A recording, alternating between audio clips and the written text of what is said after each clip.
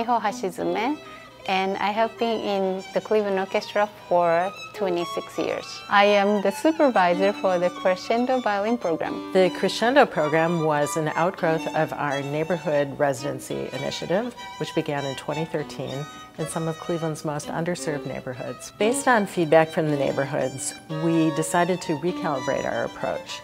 So we went at it working much more collaboratively with the neighborhoods themselves to create programs that were community-based, community-led, community-centered, a true partnership. So we started the program in Slavic Village with the goal of enabling more kids to play music and also to give the kids in Slavic Village a chance to shine. Right now, in our third year, we saw these children grow so much from second grader to fourth grader. It's a huge change, and it's very exciting to watch them grow.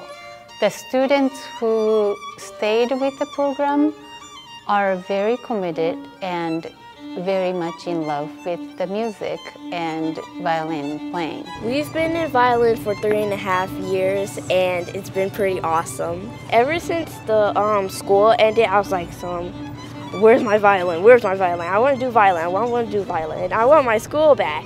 During the pandemic, the school went online and the violin program shifted to an app. But then when I checked on the app, I noticed that not too many kids are using the app. That's when I started calling each family to find out what's going on. And I found out that they do have a lot of internet issues.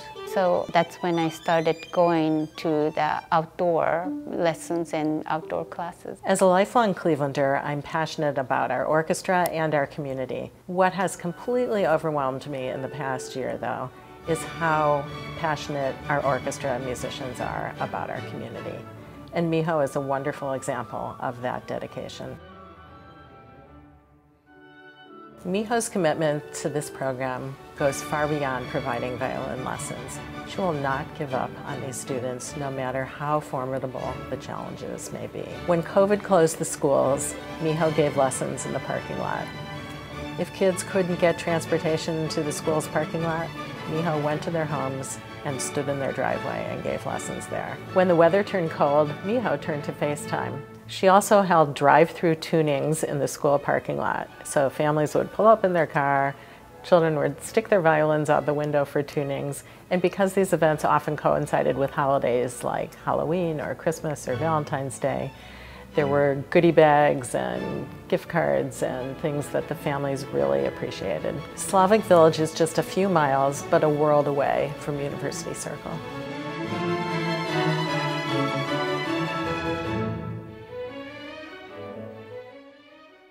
What I'm trying to achieve is just understanding different cultures.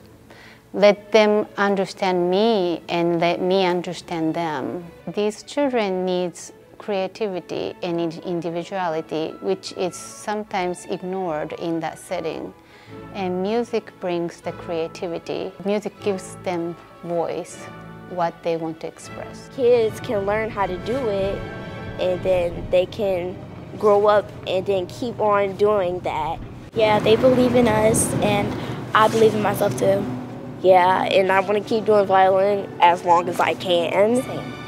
My hope for the violin students now is 7 years from now they will be in high school, and then they will come back to Mount School to teach the elementary school children what they have learned. I hope music brings them something that helps sustain them through life's challenges.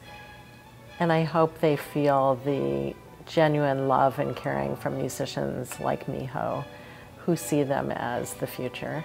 The Cleveland Orchestra is so lucky to have so many musicians who step up to serve the community each and every day, and especially this year. And we're so proud that Miho has been recognized with this Ford Musician Award for all her hard work.